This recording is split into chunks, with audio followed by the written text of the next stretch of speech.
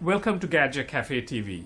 I have David here with me. David is our engineer and he looks after a lot of our machines coming back to base for the service center work, and he even talks to people on the phone. So he is in charge of all the servicing here. So thank you for joining me, David, today. So we're going to have a quick look at the classics, the new classic, and just to sort of show you what needs doing in terms of maintenance. Now I've got two of the classics. The reason I have the two classics is that one has got two tubes coming into the water tank, and the other has only one tube. The latest model has one tube. So I think recently Gaggia has changed the tubing, how it works, to one tube. It is like the old baby. It is, where the two tubes, one coming from the solenoid valve and the other one coming from the OPV valve, they come into one as a into Y into a splitter, and then it goes into your drip tray now. So very similar to the old baby.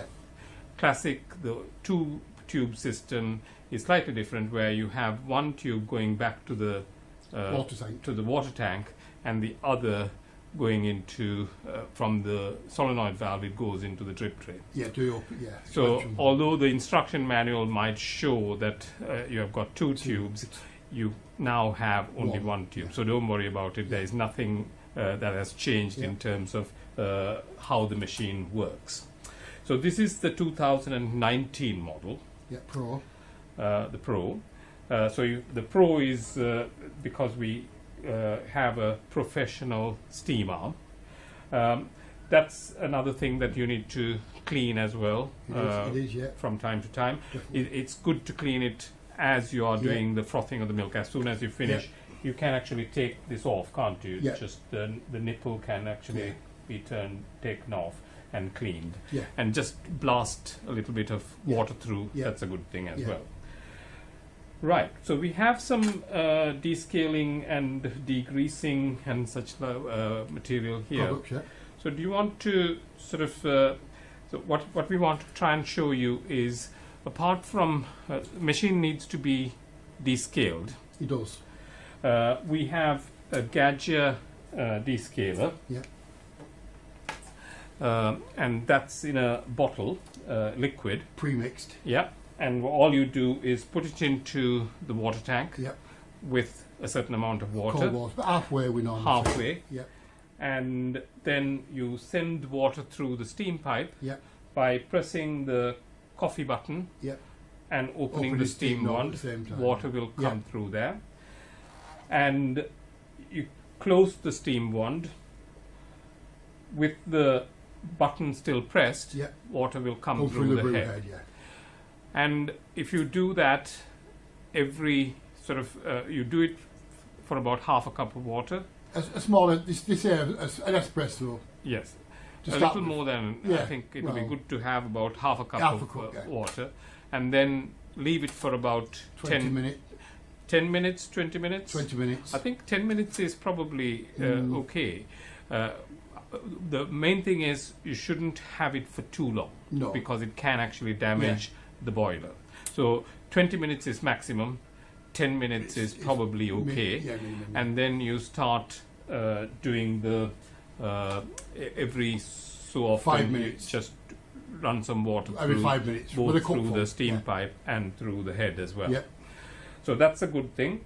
But I think in any case, if you even if you are not descaling the machine, I normally recommend that you run water through the steam pipe as well as through the head, even if you are not descaling it, because that actually flushes the system. So it's always good to just flush water through the system. The other thing that we have to do here, now I also have got here the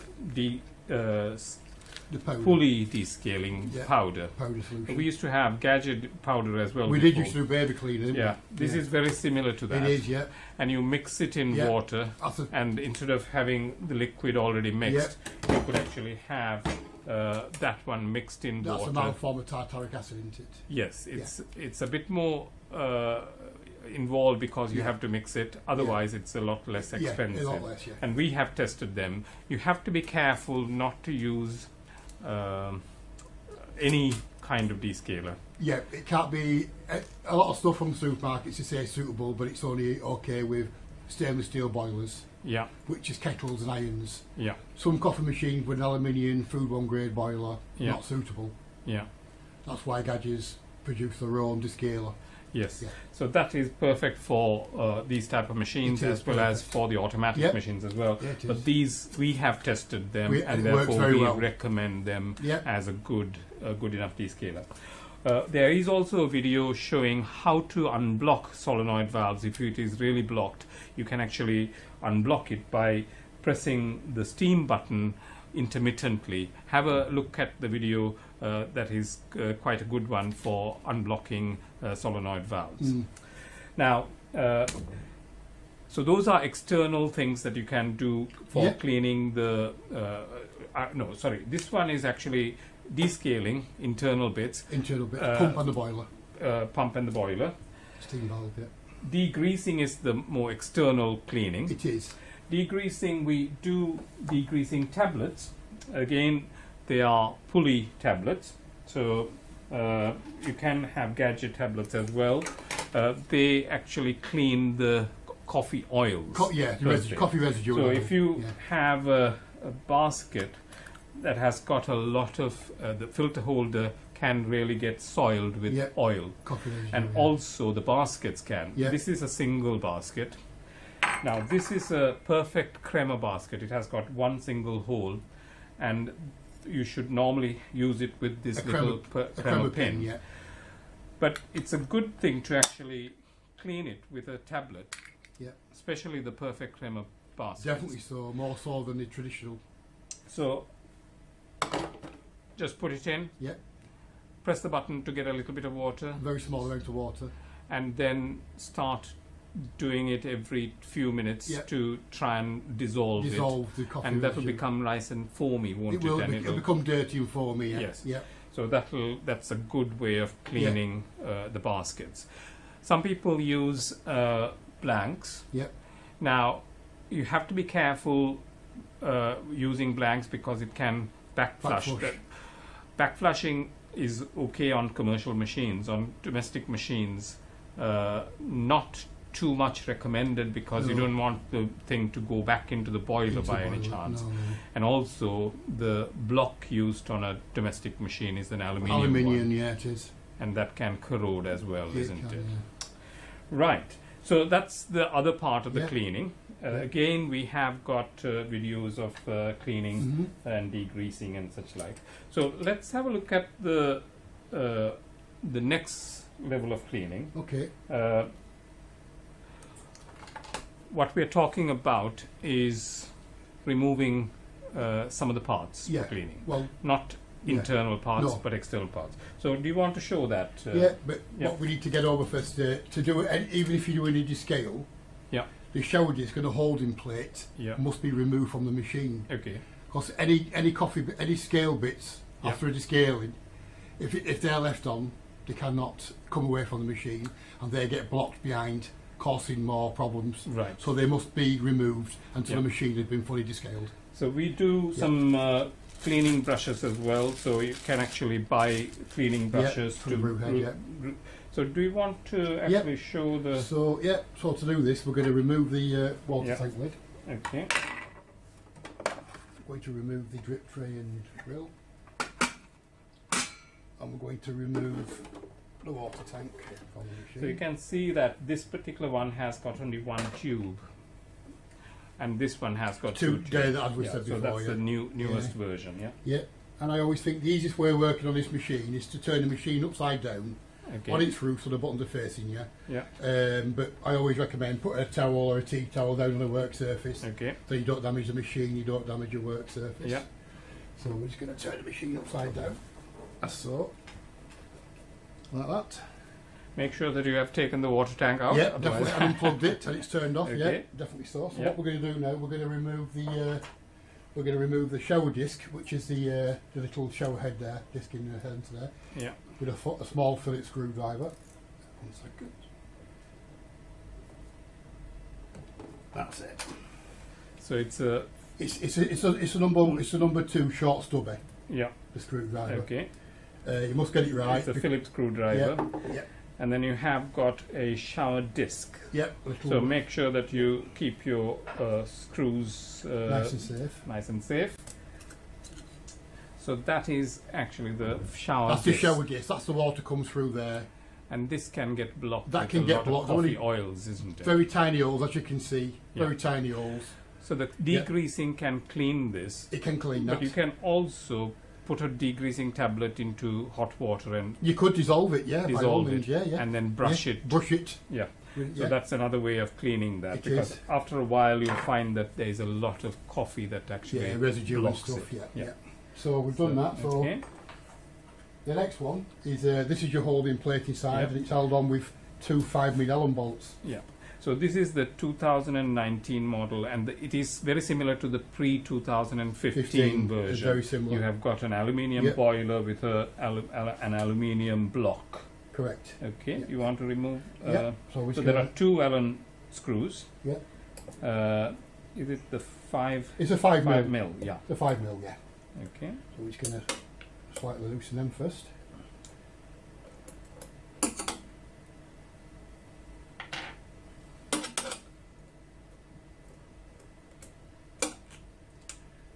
Like that. This is the holding plate. Sometimes this can get a bit stuck with a little bit of coffee residue, but 9 times out of 10, if you just put something in and just leave it, it should just come out there like that. Okay. So that's your holding plate that much. So this has got 4 holes, and these have to be open for the water to come through. You do all 4 holes on the outer edge, so the water's just... So if you open it up, you will see that there is a hole there, which brings the water, and it actually spreads the water through the 4 holes. Through the 4 holes, and through all these holes there, on the shower disc, making a nice even. And it sort of sprays, or showers it. Yeah. That's why we call it a shower disc. Correct. Okay, and give it a good clean. And don't soak it in anything descaling wise. Yeah, you need to wipe it aluminium, out. Just you can brush that. A wire brush well. comes off nice and clean. Yeah, lovely. Okay. Yeah, and then you put it back in the same way. There is a rubber seal. Yep, you've got your filter seal you there. You can actually see there. I don't think you can see it there, but there's a rubber seal that's called a filter seal. You can take it off. Yes, you can do. So this is a tool for removing the filter seal. It's just like a sharp bradawl, really. Yeah. And it's just a case of you stick it into the side of the seal, and you pull upwards like that there. Yeah. That's your seal there, Raj. And that needs to be nice and flexible. Flexible, yeah. If you, after a while, it really gets hard. If you leave the handling. Yeah. After making a coffee and not removing it. So this is what touches the filter hole. To make the seal, when you put it in, that's where the rubber seal is. And if that doesn't seal properly, you'll find that water will leak. Come over the top. Yeah. So you need to make sure that this is changed and this is nice and flexible. It needs to be very flexible. Yeah. Once it gets hard, it won't grip properly. It won't seal. Yeah. And we have these parts on our website. We do, yeah. So you can have they're all saleable parts, so that just when you're putting it back, either way is okay. Yeah, so it's both are flat flat surfaces. Yeah, you can just put in fact, if you wanted to take it off, turn it over. Yeah, that's quite. You can get a bit more life out of it. Definitely so. Yeah, it can be done. That's all. Pressing into that little reveal inside. Yeah, and then you have that one. Yeah, you can put that back there. Make sure that it's positioned. The 2 holes are positioned in the right place for the Allen key. Yeah. I should just drop back in there. One.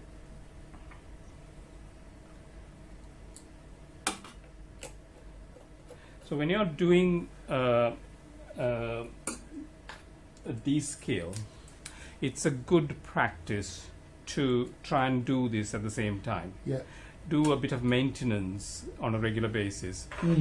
Now, in hard water areas, we suggest that you do the descaling every 2 months at least. At least, sometime maybe 6 parts of London. And but I find that flushing water through, even if you are not doing descaling, just flushing can help. Yeah. So at least you need to do it, even if you are in a sort of a less hard water area. You need to do it every 3 months. Yeah. That's what we recommend, and always use a recommended descaler. Yeah. Gaggia descalers are very good for this. So these are aluminium boilers. You really need to be careful with. What you've got to remember is a lot of stuff from supermarkets are not suitable for an aluminium boiler. They are for open element boilers. Yeah. You know, these are internal boilers, and there's mainly 3 brands that we don't really recommend. Yeah. You know. Yeah, I mean, Gaggia is well known, so we recommend it, of course, because we have tested it. We also have the pulley, which is pretty good as well. It's very good. So make sure that you check it out. Yep. It should be suitable for coffee machines, not for open element things like closed element boiler or kettles, irons. Please don't touch. Like Okay. Yeah. So you have fitted them. I've fitted that back on. That's been turned over. Now we'll just that's it. We'll just remove our cloth from there, just so it doesn't get damaged. Back on its feet.